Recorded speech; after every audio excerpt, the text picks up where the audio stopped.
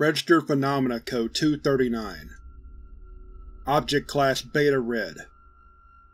Hazard Types: Aggression, Grouped, Sapient, Contact, Memory Alteration, Animated. Containment Protocols: RPC-239 is to be kept in a humanoid containment cell at Site-002.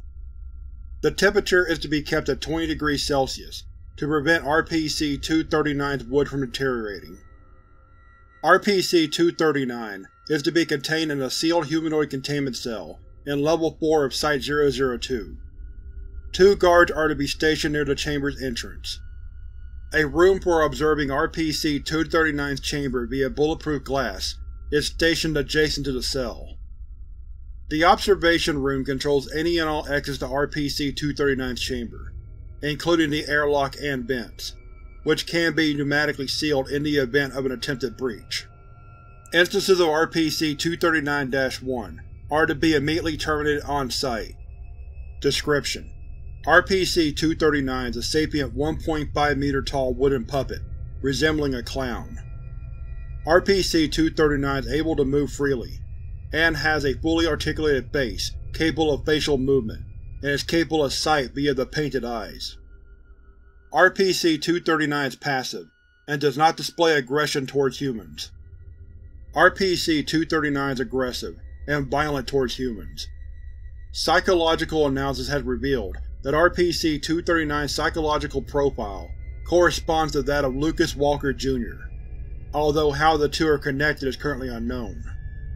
An Afro-American serial killer that had committed several murders in Salt Lake City, Utah, between 19 and 19, before being killed by local police. They were notorious for reportedly wearing a clown outfit and usage of the nickname Bobo the Clown. Upon contact with a human, RPC-239 will attempt to kill or convert them into an RPC-239-1 instance. RPC-239-1 instances are created when an individual comes in direct contact with RPC-239. Instances appear to possess the same consciousness and memories of RPC-239, coordinating or acting independently to help RPC-239 achieve its goals.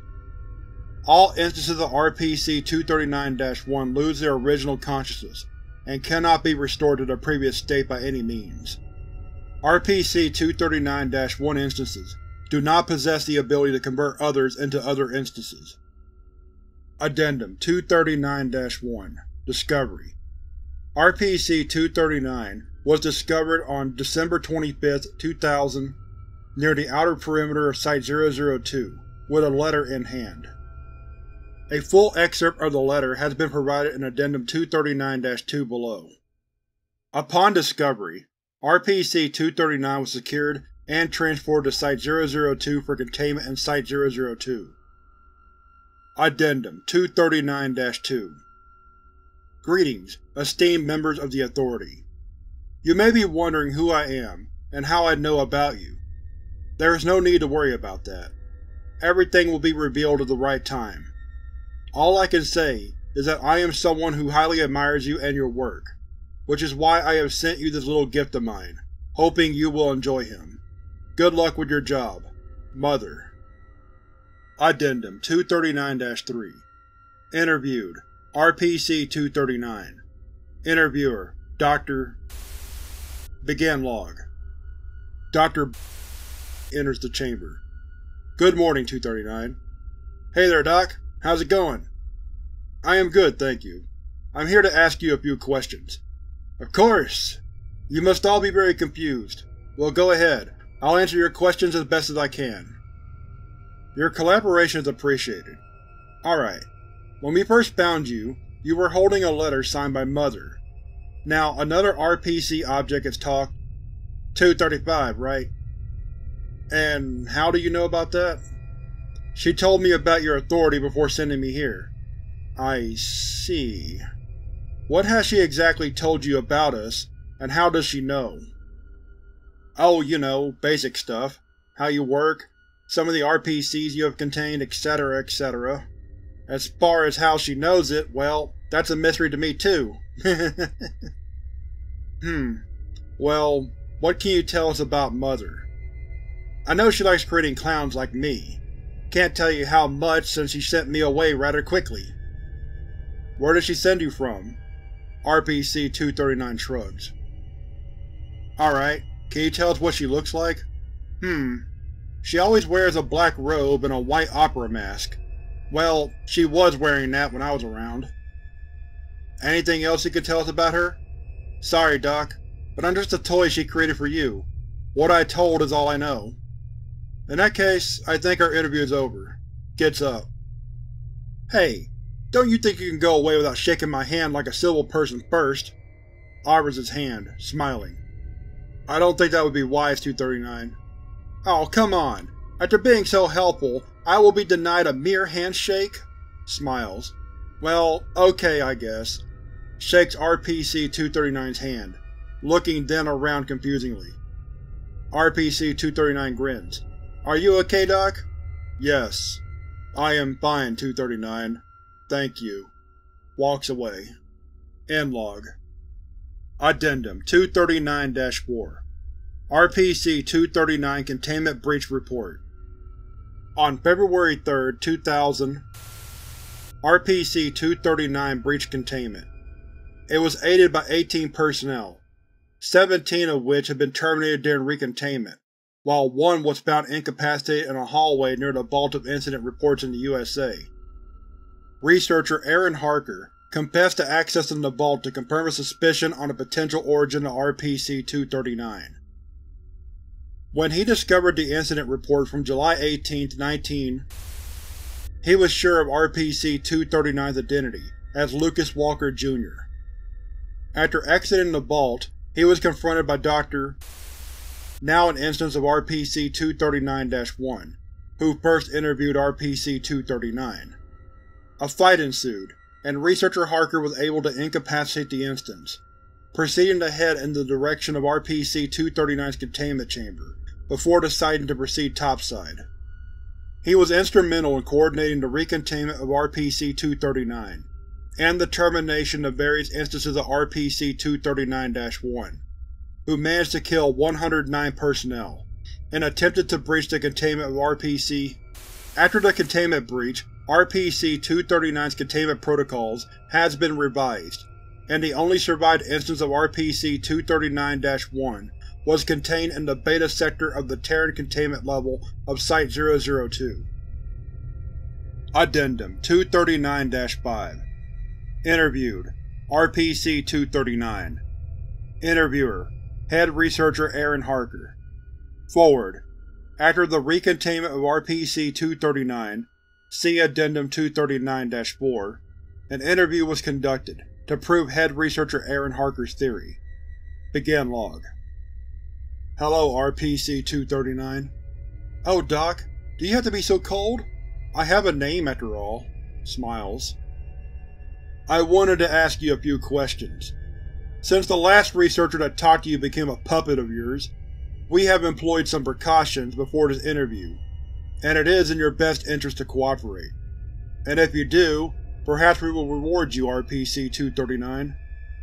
Oh, Doc. What could you possibly give me that you haven't already given me?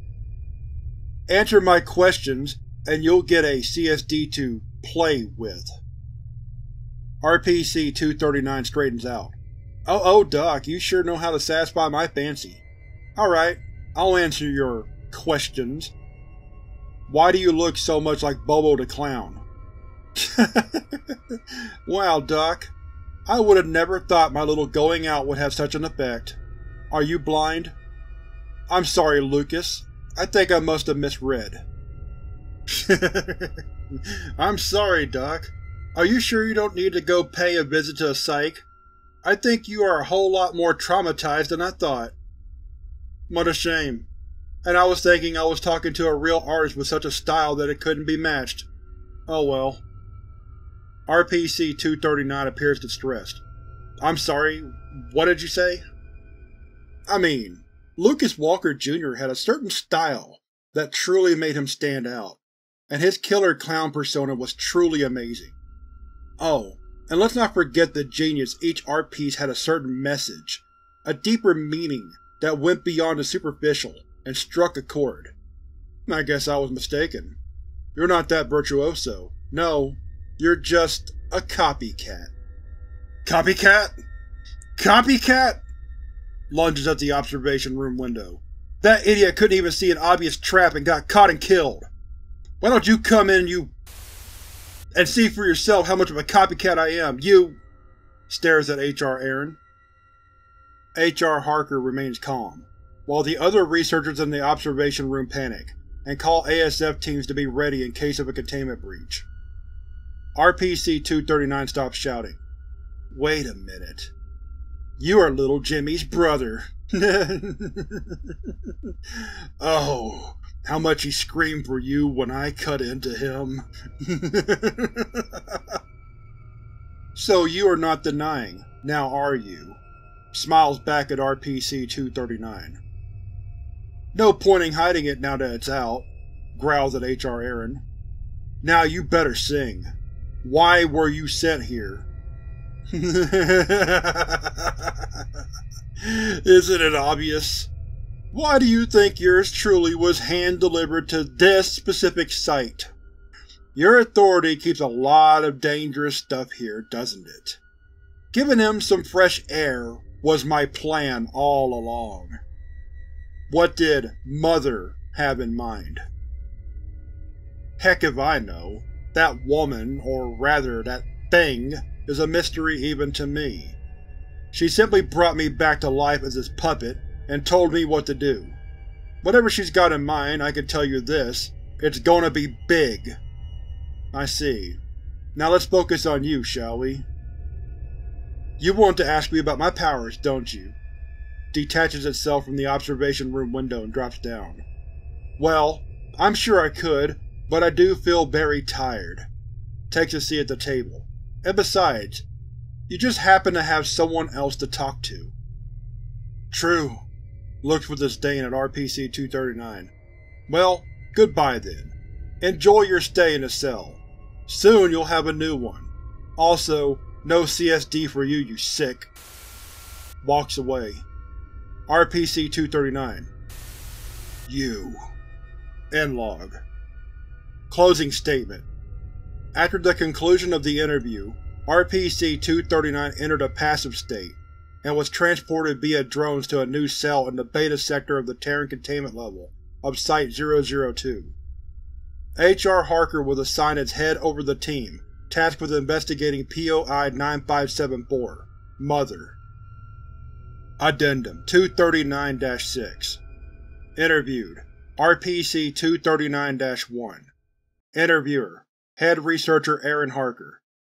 Forward.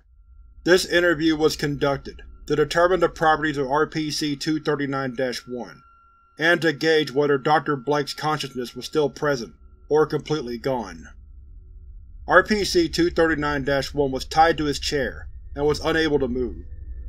H.R. Aaron insisted on performing the interview in person, and proposed seeing whether RPC-239-1's and RPC-239's consciousnesses are linked. Begin log. Hello, RPC-239-1. I think you already know my name. Dr. Aw, come on, Doc. You can't possibly forget yours truly. Just checking. RPC-239-1 was administered Class B amnestics in an attempt to reverse RPC-239's effects. The interview resumed shortly after. Dr. Are you there? Please, talk to me.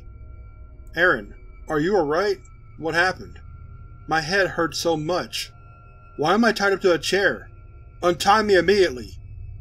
H.R. Harker signaled the guards to be on standby, as he untied RPC-239-1. You really are so gullible, just like Jimmy, when I lured him into the forest. RPC-239-1 lunged, and began strangling H.R. Harker, who was immediately freed by two guards who promptly restrained RPC-239-1. Hello again, RPC-239-1. Parting is such a sweet sorrow. It's over. Tie him up and move him back to his cell. We may not be able to return Dr. but we can still use him. Who knows what we might glean, but he doesn't seem to be able to infect others. End log. Closing statement. At the conclusion of the interview, RPC-239-1 attempted to make contact with HR Harker. HR Aaron was later evaluated, and it was concluded that RPC-239-1 instances do not possess the same abilities as RPC-239.